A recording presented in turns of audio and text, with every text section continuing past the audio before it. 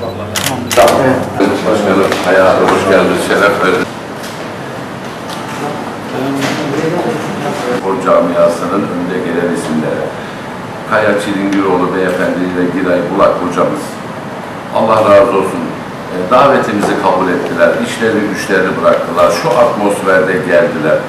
Ama gelmelerinin nedeni tabii bu bizim yaz spor okullarındaki çocuklarımızın, yani varoşlardan topladığımız 2000-2500 tane çocuğumuzun, bunları da tabii sokaklardan kurtarmak, kötü alışkanlıklardan kurtarmak, bunları topluma kazandırmak, disipline etmek, aileleriyle birlikte bir huzur ortamı içerisinde bunları spor eğitimi vermek. Yani 40 tane hocamız var. İçinde basket, eskrimden, yüzmeden, futboldan, güreşten, A'dan Z'ye bütün hocalar, devlet hocaları, sağ olsun valilik, milli eğitim ve halk eğitimle birlikte organizasyonla içerisinde sağ olsun Levent Erköse ile Levent Duman hocamız büyük gayretle birlikte inanın Akdeniz'in en büyük ordusunu kurdular. Varoşlardan topladı, tepelerden getirdi. Bu çocuklara eşofman verdik, form verdik, ayakkabı verdik, evlerinden alıyoruz, evlerine götürüyoruz. Değişik saatlerde antrenman yaptırıyor hocalar disiplini ve bunu da milli eğitimle ortaklık ve sezon sonunda sertifika veriyoruz. Bu da TEOK'ta %25'te fark ettiriyor başım. Tabii çocuklar bunun da hevesi içinde. Yani ne yapıyoruz? Hem spor yaptırıyoruz, hem sokaklardan kurtarıyoruz, hem örf adetimizi öğretip disipline ediyoruz. Bir de eğitime teşvik ediyoruz. Çocuk diyor ki ben bu sporu yaparsam 100 puan almışsam 25'te devlet bana veriyor. Bu çok önemli. Tabii bu da ne demek? Spora olan bunların aşkı. Yani yarın buradan çocuğumuzun bir tanesi, ben de bir Kaya Çilingiroğlu olabilir miyim, ben de Giray Bulak olabilir miyim veya Arda Turan olabilir miyim? Bu çocukları heveslendiriyor. Akılları ne oluyor? Memleket sevgisi, bayrak sevgisi, spor ve eğitim. İyi bir toplum. Yani bizim tek güvencemiz gelecek toplumlar işte. Görüyorsunuz ülke ne badirelerden geçiyor. Burada olmaktan son derece mutluyuz. Niye? Çünkü birçok engelli arkadaşımıza ve spor yapacak çocuğumuza belki küçük de olsa bir katkı sağlayacağız. Bizim de çocuklarımız var.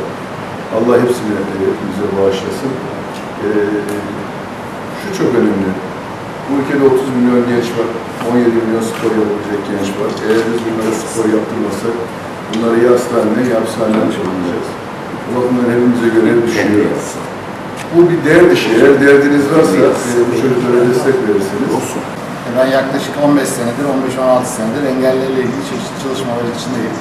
Fakat aceleci olduğum için Giray Hoca'ya nereye gittiğimizi bile sormadım. Sabah uçakta sordum. Böyle bir işin içinde olmaktan mutluluk duydum. Sonra Sayın Belediye Başkanı Seyfi Bey'i tanıdım. Hakikaten kimsenin de beceremeyeceği, çünkü imkansızlıklarla müthiş bir görev, misyon üstlenmiş.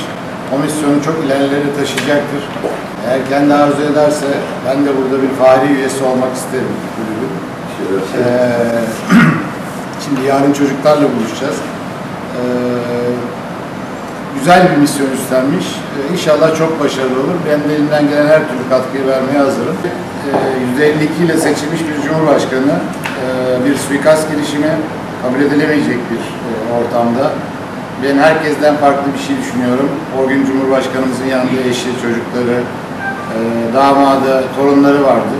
Allah korudu bizi. Eğer Sayın Cumhurbaşkanı'na en ufak bir şey olsaydı bugün sokaklarda gezemiyorduk.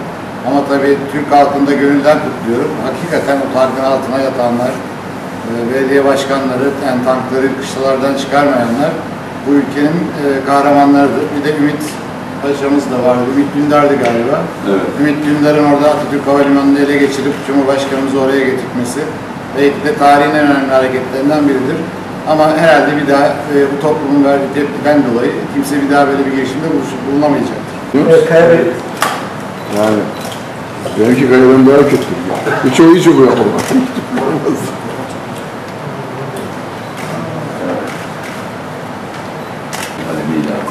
En son. Unuttum, bundan yazdırayım. Başkanım bana Kaya Bey. Kaya değil. Kaya Hoca demeyin. Bu hoca da ben kızıyorum. O adam hoca. Tamam. Ben de şimdi hoca değilim. Evet. Halkın için teşekkür ediyorum. Evet. Allah razı olsun. Hoş geldin. Ayağına sağlık. Şeref verdin.